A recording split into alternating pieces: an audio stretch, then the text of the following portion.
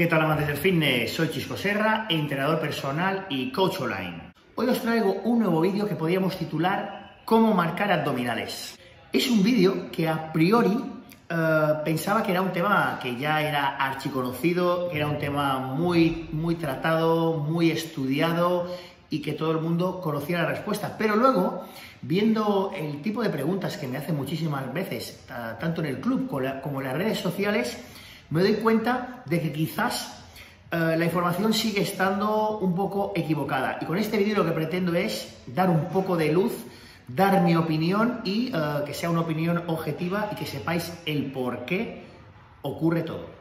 Si hablamos de entrenamiento de abdominales en internet, bueno, tanto en el club que tenéis entrenamientos y vídeos sobre entrenamiento abdominal específicos, como en internet en general, en YouTube, encontraréis miles de vídeos. Pero la realidad, y es una realidad que pensaba que ya estaba asumida, pero que veo que no es así al 100%, la realidad es que por mucho que entrenemos los abdominales, si tenemos una capa de grasa que los cubre, jamás se verán. Entonces, el tema no está en el entrenamiento, sino en la nutrición.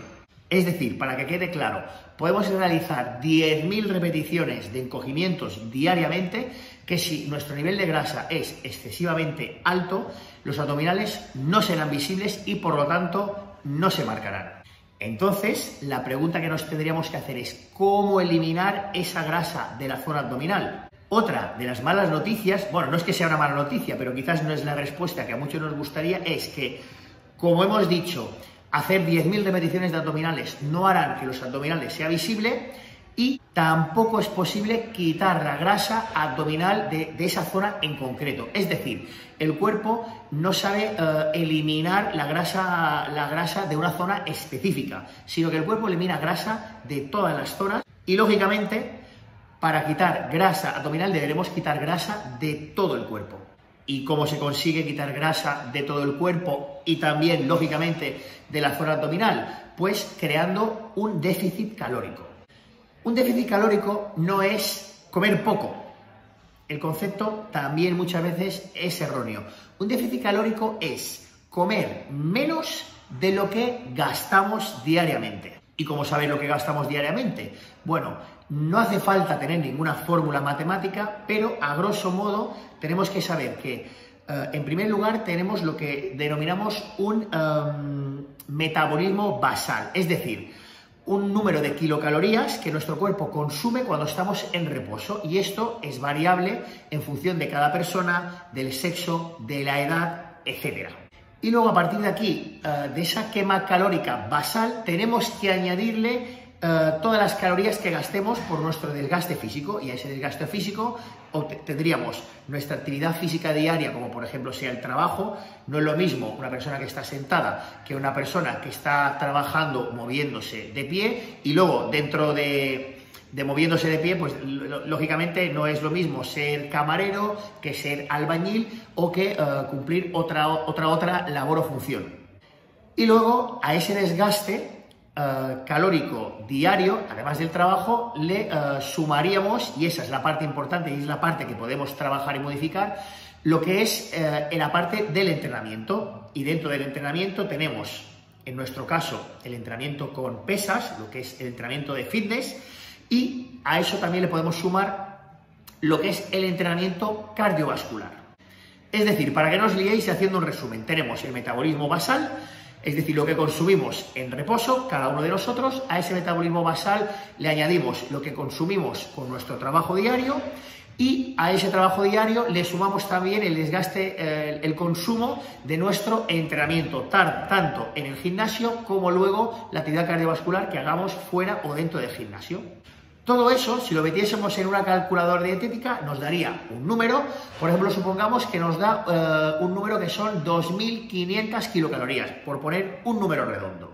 Pues bien, si queremos estar en déficit calórico y quemar grasa, tendremos que consumir menos de 2.500 kilocalorías. Y eso es matemático. Por eso recalco mucho el concepto de que no se trata de comer mucho o de comer poco, de comer bien o de comer mal. Eso es otro concepto. El déficit calórico no trata de eso, trata de números y trata de kilocalorías. Dicho esto, veámoslo de una forma también más numérica. Hemos calculado esas 2.500 kilocalorías que son las que gastamos, entonces tendremos que consumir menos de esas kilocalorías para estar en déficit. Lo ideal es consumir unas 500 kilocalorías menos al día para que el cuerpo sepa quemar grasa sin ralentizar demasiado el metabolismo. O sea, poniendo números, si nuestro desgaste físico completo diario es de 2.500 kilocalorías, lo ideal sería comer aproximadamente 2.000 kilocalorías, es decir, 500 menos, de forma que nuestro cuerpo vaya consumiendo su propia grasa. Y eso es así. Si comemos lo mismo que gastamos, el peso se mantendrá. Si comemos más de lo que gastamos, es decir, si comemos por encima de esas 2.500 kilocalorías, que ya os digo que es un número que lo he hecho genérico, que no es para todos, ni mucho menos, entonces aumentaremos de peso y si aumentamos de peso tendremos facilidad también para aumentar de grasa.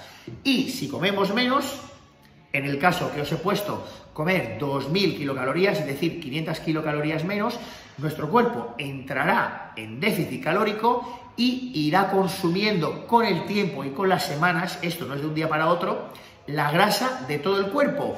Y dentro de ese consumo de grasa de todo el cuerpo, lógicamente estará también la grasa de nuestra zona media, tanto de la zona frontal, del abdomen, como de la zona lumbar.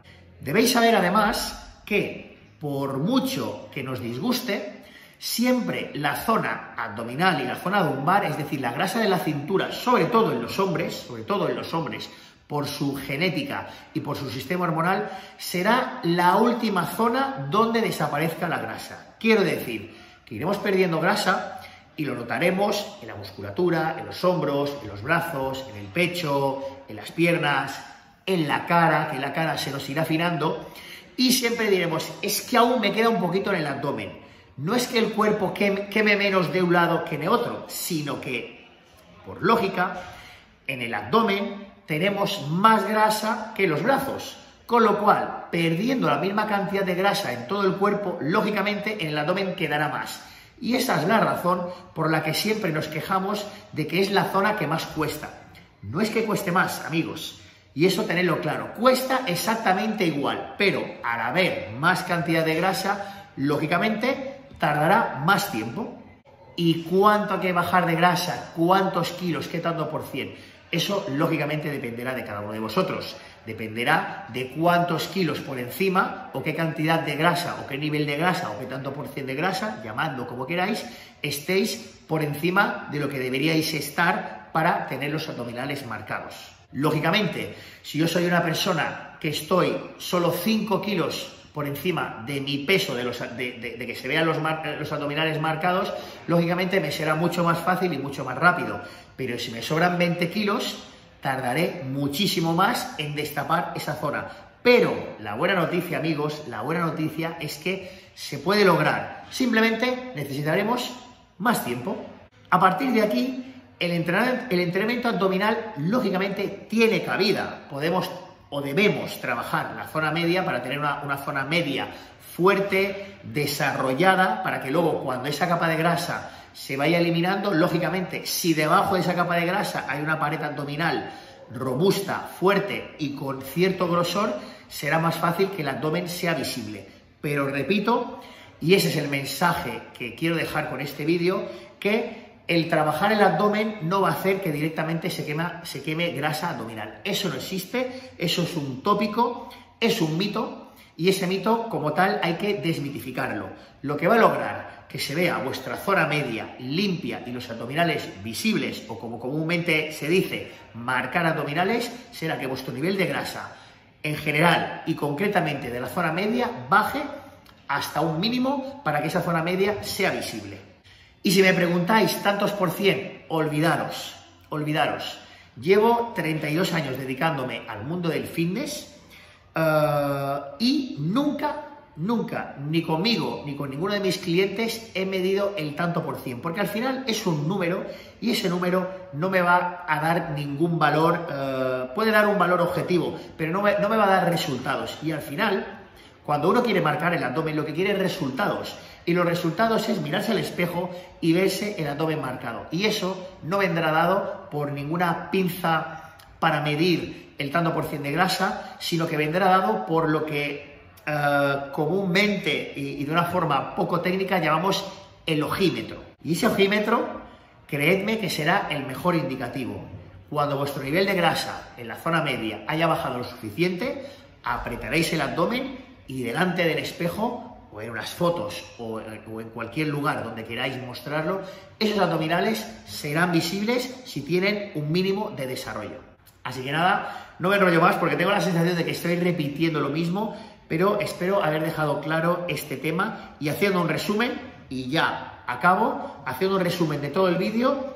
Primero, entrenar el abdomen no quita grasa abdominal, punto número 1. Punto número 2, para quitar grasa abdominal tenemos que crear un déficit calórico, es decir, consumir menos kilocalorías de las que gastamos al día. Y punto número 3, el cuerpo no quema grasa de una zona en concreto, es decir, no podéis quemar grasa solo de vuestra zona abdominal, sino que quemaréis grasa de todo el cuerpo. Y lógicamente, en la zona donde hay más grasa, que es en la zona abdominal, será el último lugar en la que esa grasa se vaya disipando y se vaya destruyendo y quemando. Espero haberos ayudado con este vídeo. Si tenéis dudas, ya sabéis que podéis escribirme a través del club y os las resolveré del mejor modo que me sea posible.